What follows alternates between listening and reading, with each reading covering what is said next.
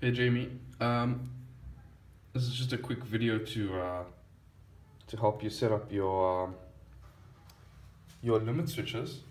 So as you can see, this is my machine. It's running GRBL 1.1. I built this machine from scratch, so it's not the best looking machine to look at. But anyway, back to the switches. So if you look at the switches that I'm using, I don't know if you can see this, but you see the pins are labeled NC, NO, and G. So G would be your common, your signal. NO is normally open and NC is normally closed. So in a circuit, an open switch is one that would be basically a broken circuit. And normally closed would be a closed circuit that would open when the switch was active. So you want to set your limit switches up for GRBL normally open, so that when the switch closes or the limit is hit, it closes that circuit. So on GRBL, the Protoneer board, if you look in here, see that's where my limit switches go. So you'll see N stops X, Y, and Z. So when you're setting your machine up, your origin point is always the top left corner of your bed. Depending on whether you have a moving table or a moving gantry, that would affect which direction that axis moves in. So in my case, because I'm using a moving bed, I had to invert my y-axis so that it homes there and not here. If it homes here, essentially all that would mean is that the image that it carves would start here and end there, so it would basically mill it upside down. Now my machine is currently sitting at the 0 point, so you can see it's at the very top of the z-axis. It's all the way to the right on the x-axis, and it's all the way, the table is all the way at the bottom, but technically the tool is all the way at the top of the y-axis.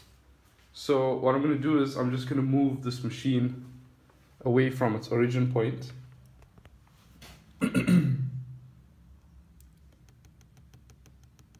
Here, let's go 20 mils.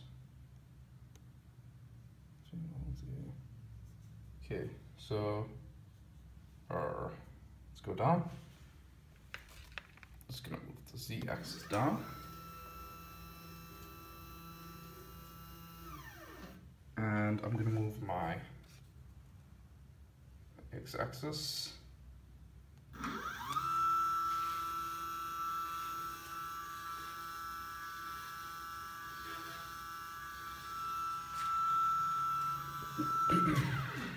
It's a little bit slow, so let's just pick up the feed rate here.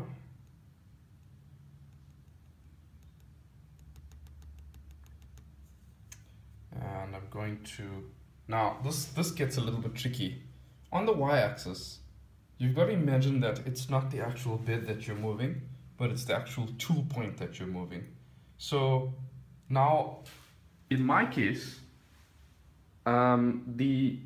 the logic would dictate that if I were to hit y minus, the bed should move that way.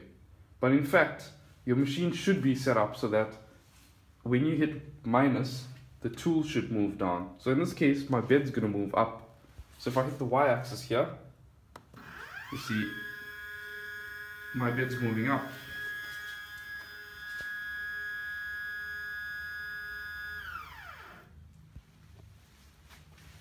So now I'm going to run a homing sequence, and you're going to see the machine run to 0. It's going to hit the switch, it's going to back off, and then that's how it knows where its 0 point is. So we're just going to go and home the machine, and you'll see immediately the axes move, and it's going to hit that switch, and it's going to back off, and then that's the axis done. and then this axis is going to move along with this one. You're going to hit their switches.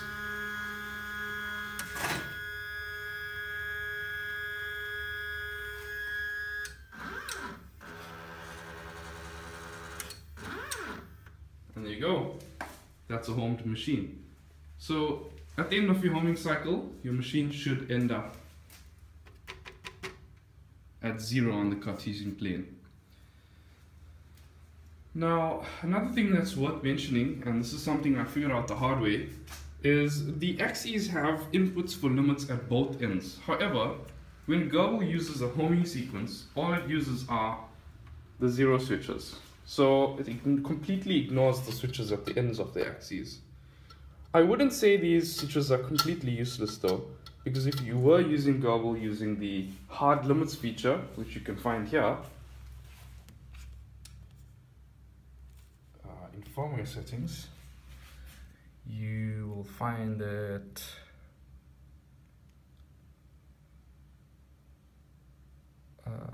hard limits. So we're looking here.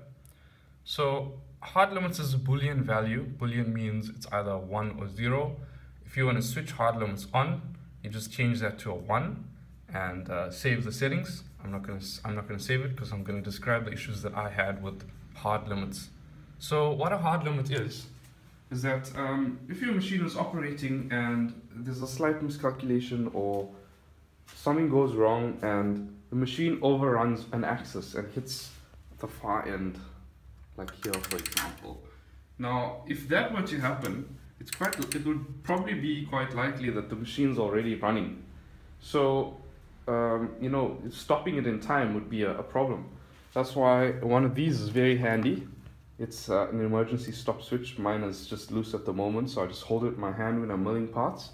I'm gonna make a little panel for the front of the machine here where I'm gonna mount the buttons and the switches. So there's also a pause button, a stop button, and I believe there's one more button. I stand to be corrected on that.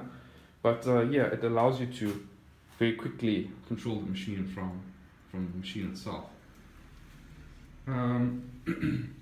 Now, the problem that I had with hard limits is my spindle motor is putting out a frequency that's interfering with my hard limit switches, because as you can see, my limit switch cables are just bare cables. They're not shielded or anything. So what was happening is as soon as my spindle engages, it would trigger a false alarm on the hard limits and the machine would lock up. So it took me a while to figure that out, but yeah, so in the meantime I'm not using hard limits. I've just got to be extra careful and stand there while it's milling with my hand on the emergency stop button.